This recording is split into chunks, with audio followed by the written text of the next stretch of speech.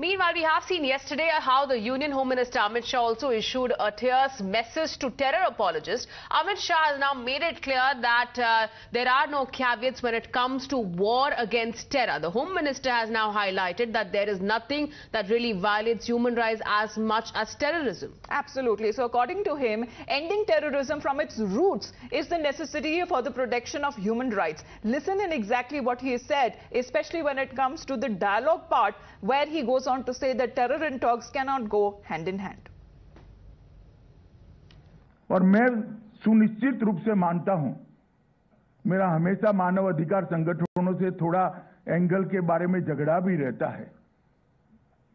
जब किसी भी आतंकवाद विरोधी अभियान होते हैं तो कुछ मानव अधिकार संगठन मानव अधिकार के मामले को लेकर आगे बढ़ते, अपने आप में वो सच है, मगर मैं हमेशा मानता हूं आतंकवाद से बड़ा मानव अधिकारों का उल्लंघन करने वाला कोई चीज हो ही नहीं सकता।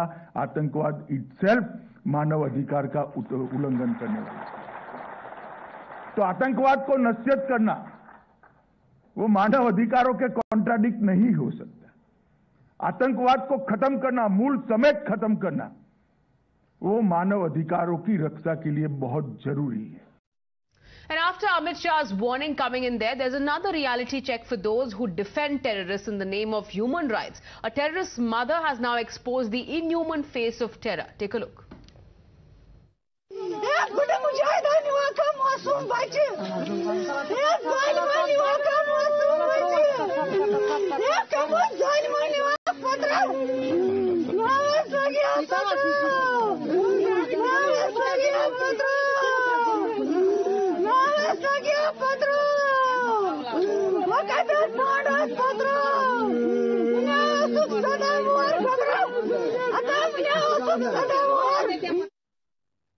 Well, Sohail is with us on this story as well, because this is the inhuman face of jihad, Sohail, especially when it comes to the youngsters there, how they are lured. But there are also attempts that are being made by the security forces by calling in their families, rather, that they leave such activities and join the mainstream.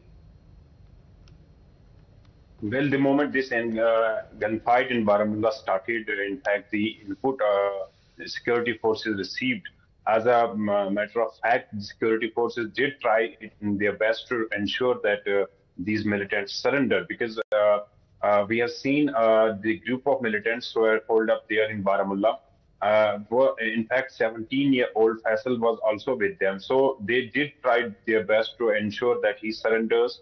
And in fact, we have seen and heard those telephonic conversations between the army officer and the militant was accompanying Faisal there. So the family also was called, and they too were made appeals through a loudspeaker there and asked Faisal to return back. That we have seen now this video as well, wherein his mother is making a prevalent appeals and then actually exposing the inhuman side of this conflict, wherein she clearly mentions that how a young like Faisal, 17-year-old Faisal, was lured and picked up by militants and made to join their ranks. So this is very clear and a very strong message for those who are sympathizing with the militants or sympathizing with the terror outfits, because matter of the fact is that 17-year age is just a